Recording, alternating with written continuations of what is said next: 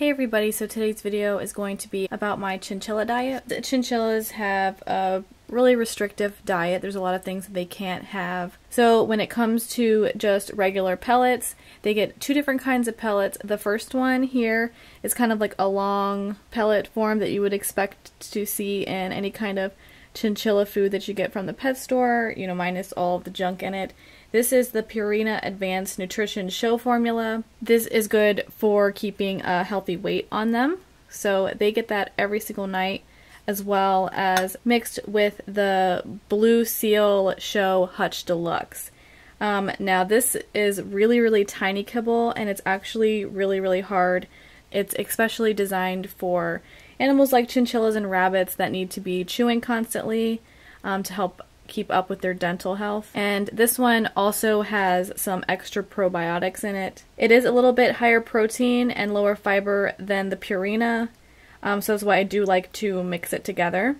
It's not suggested to just feed this to your chinchillas by itself, unless, you know, they're sick or, you know, something like that. But when it is mixed with, you know, something else like the Purina, then it makes a really good kind of balanced diet for them. So when it comes to hay, my chinchillas eat, normally it's 3 different types of hay, but I do also feed them alfalfa every now and then as a treat, or, you know, if I know I'm going to be gone all day, sometimes I'll just, you know, sprinkle some alfalfa on top of their hay rack, and, you know, that gives them something to do while I'm gone. But the first one is just the regular orchard grass. That's from Oxbow. And they have the little listings down here, like all the hay bags do that you buy from Oxbow. And then, of course, the other one that I feed is Timothy hay. I'll just insert a picture here because the bag, I usually get a really big bag, and it was too big to bring in here to film. And then I also feed them the organic meadow hay. This is also by Oxbow. This one seems like it's a little more crunchy than the other ones, but, you know, mixing it in with everything, they still seem to like it. And then, as I mentioned before, I do give them alfalfa every now and then. It is pretty high in fat, so it's not suggested that you give this to your chinchillas all of the time. I figured I would also go over some of the treats that I offer them. First are goji berries. They look like this. You can get them at your any kind of like Whole Foods, stuff like that, or you can even get them online at some chinchilla sites. I do get mine at Whole Foods. Goji berries are supposed to be low in sugar compared to a lot of other fruits, so that's why you're able to offer them to your chinchillas. And then I also give them the Oxbow barley biscuits. These are Scooter's favorite. He gets one every single night, and he's always begging at the cage when he knows it's time for him to get one of these.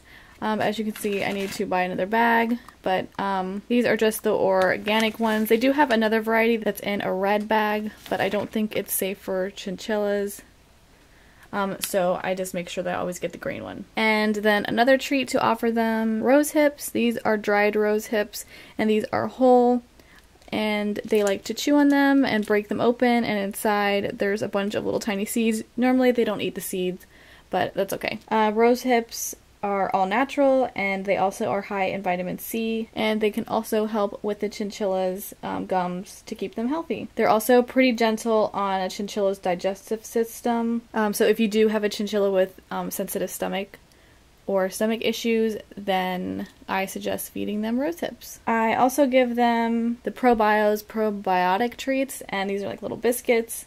They're pretty hard, so it can help them with their chewing, and it just helps with digestive support since they are a probiotic. And this is a supplement that I get from the rescue that I got the chinchillas from, and it's just a blend of wheat bran, oats, barley, crushed rose hips, bee pollen, flax, parsley, and a bunch of other stuff that I think she wants to keep secret.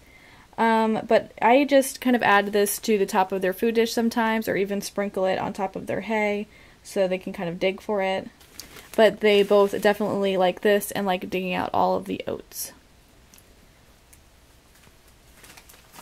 So I hope this video helped you guys, and if you have any questions, go ahead and comment below, and I will see you in my next video. Thanks for watching.